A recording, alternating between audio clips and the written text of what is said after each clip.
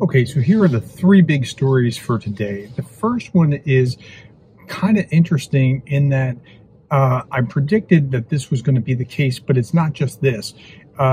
So the head of the Russian Orthodox Church was just officially banned. And this isn't the whole story, but there was a story in Foreign Policy magazine about civil rights in Ukraine and condemning and putting on a wanted list the head of the Russian Orthodox Church, or banning the Russian Orthodox Church, or doing other things like eliminating Russia officially from what's going to be on TV, and those kind of things are really not a good look for Ukraine as far as civil rights go. I don't think it's terrible. I mean, you're in martial law right now, but there's going to be pushback against that kind of thing. Second story is unrelated to that. Germany is now spending $400 million to buy artillery shells.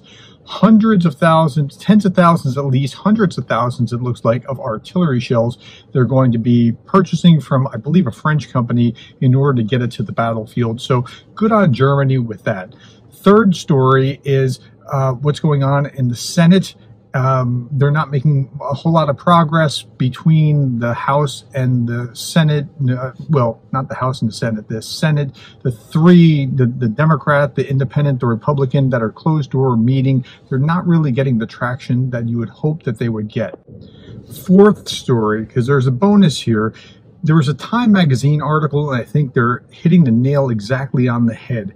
The Biden administration was giving a very slow yes to Ukraine. And I think that's going to be, when this is all said and done, the story of the war in Ukraine is that we said yes, but we said yes way too slow.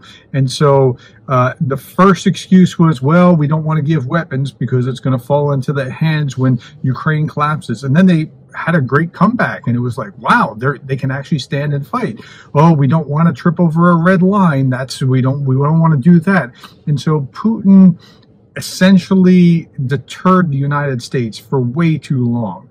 But by the time they're getting it, now it's going to be a long, protracted war. So those are the four big stories, not three big stories for today. Thank you for your time. Thank you for listening to me. And thank you for being the kind of person that cares about Ukraine.